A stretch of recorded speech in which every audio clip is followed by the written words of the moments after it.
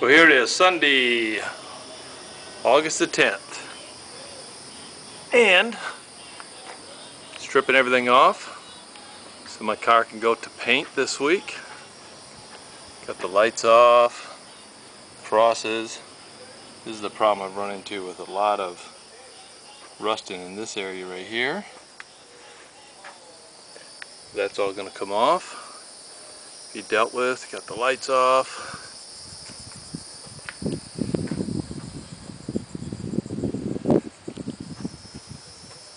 And cannot wait to get this thing back.